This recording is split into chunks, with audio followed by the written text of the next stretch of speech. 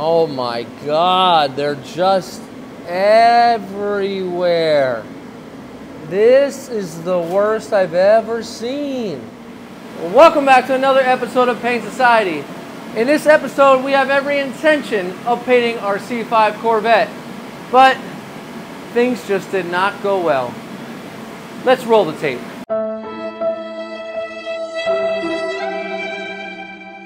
Welcome back to another episode of Paint Society. Well, the day is finally here. We're going to show you our inflatable spray booth and how we're going to get a beautiful spray job right in our own home garage. So here it is, folks. This is a Sew and Flaw spray booth, and we've got the elephant trunk all hooked up. Now, in order for these spray booths to work properly, you're going to need to use the elephant trunk with the exhaust fan. Now, this elephant trunk was very easy to set up, and once the whole frame is assembled, then from that point you go ahead and put the sleeve cover over the whole entire frame. It comes with a nice filter so we can suction out all of those contaminants and overspray before it hits the atmosphere, and before it does that, it's being sucked out with an explosion proof blower.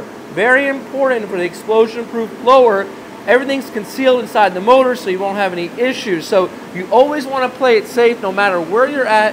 When you're doing any type of job, not even paint, you always want to make sure you take the safest precaution measures. So we're going to show you a little bit about the booth. So we talked about the elephant trunk. Now the elephant trunk has two exhausts. So if you wanted to port it up towards the roof, or if you're doing the conventional way just like this. Now I might push the limits just a little bit, and in the future put another blower here and exhaust it out, but that might collapse the booth. So that's something that we have a little concern about. So on this episode, we're going to take you through all of the paint booth issues you can run into and how to get the most effective spray job out of one of these guys. So if you've been following the channel, you know that this is our Corvette, our C5, and we're doing it in parts. Now, you can do a whole car in one of these spray booths. However, it's not going to turn out the way you want. They just don't move the amount of air that a regular paint booth will. Now, with this over here, with the elephant trunk, we're hoping that it does push out the air. If you don't have the elephant trunk, then you're depending on right here, just the air coming through that vent to push out the overspray through the filters, and that's just not going to happen. I'm going to be honest with you. You need to get this elephant trunk. It's an added expense, but if you're going to be painting a few cars, wherever you're doing it, it's really going to help you guys out. Now, the reason why I say don't do the whole entire car is because there will be a lot of fumes in here, and for this particular vehicle, it is a bigger vehicle, so we pulled it all the way to the right, and now we have this area to spray our door, quarter, and our deck lid. And then in the coming videos, we'll go ahead and you'll utilize the other side. I don't want to get too caught up in spraying too much. I just really want to take my time here. We can see everything here is prepped out with a 600 grit, and it's nicely masked up just the way we would do at the shop. So without further ado, I'll let you peek real quick at my air system, and we'll start spraying and seeing how well it works. And here's the air setup, guys. Now, if you watch some of my videos, you know I did the air setup so it would cool it. And then I have the air filter here that will get rid of any of the oils or any other debris. Now, I was talking to my buddy Candyman. If you guys don't watch his channel, you need to watch it and subscribe. But he's like, you know what? You can't be spraying at home unless you got one of these air refrigerators on there. Now, this is a D12, and I'll do a little bit more better video in the future dedicated to this, but basically this is like a refrigerator that your air line is going to run through before it hits the paint. So nice cool air that doesn't have any humidity or doesn't have any contaminants in it is going to be the best possible paint job. So we're trying to do the best thing here. You guys don't need to do this at home if you're just spraying one car, but if you're looking to do, like, you know, a nice setup, consider something like this. So this is the first time we're really going to be using a 3060. It's got a 30-gallon tank, but it runs at the capacity of a 60. So we'll check that out. We have a dedicated airline here. Remember, when we go to paint, I don't ever want to paint off the hose reel because all the turns and everything, you lose a lot of the air pressure. So a dedicated airline is a good idea. And we're ready to go. This thing's going to be going right into the booth. The booth is sitting a little bit crooked because when we pulled in the Corvette, it kind of pulled in the bottom part of the paint booth and kind of scrunched it in a little bit, but it doesn't matter too much. So the first thing we're going to be doing is getting into the black base, which is the ground coat, and then we'll hit up the blue. And the paint we're using once again is the OEM Select. It's the same color off of my Acura. So we're going with a black and blue theme here. So we're not doing the jams, but the top will be black still and the jams will be black. So that kind of keeps us away to doing all that extra. And it comes with that ground coat. So the ground coat is going to go on first, and that's going to make sure that everything's in the same color. So when the blue hits it, it goes on nice and even. I got to say to you guys, this is some good paint. I was really surprised the amount of research and development that Eastwood put in selecting the company that is going to be the best to represent their OEM Select paint. And I got to say, top tier, guys. And it's all mixed up and it's ready to be applied. Right before we apply our paint, we're going to use a neutralizer. This is going to kill the static everywhere. I read a lot of comments about the booths and people's complaints, but something like this is good to have in your back pocket because it's going to take all the static away.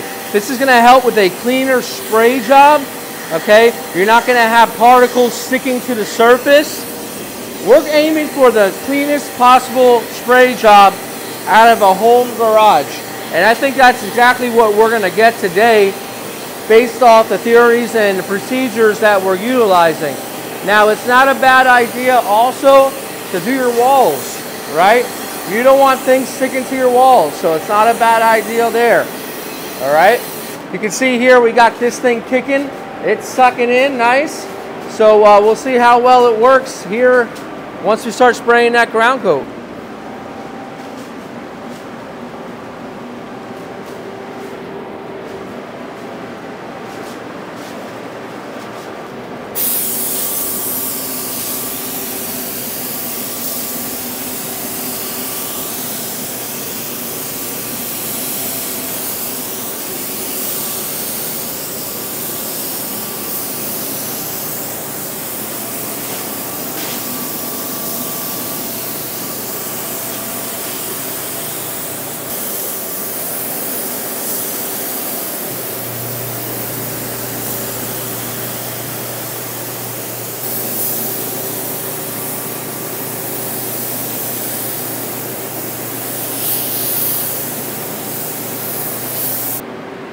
Wow, that went down really nice. I gotta say, it didn't get too foggy in here, but the real test is when we spray clear coat. The only thing I saw was something from myself, a little piece of hair right in here, but we'll get that in the base coat.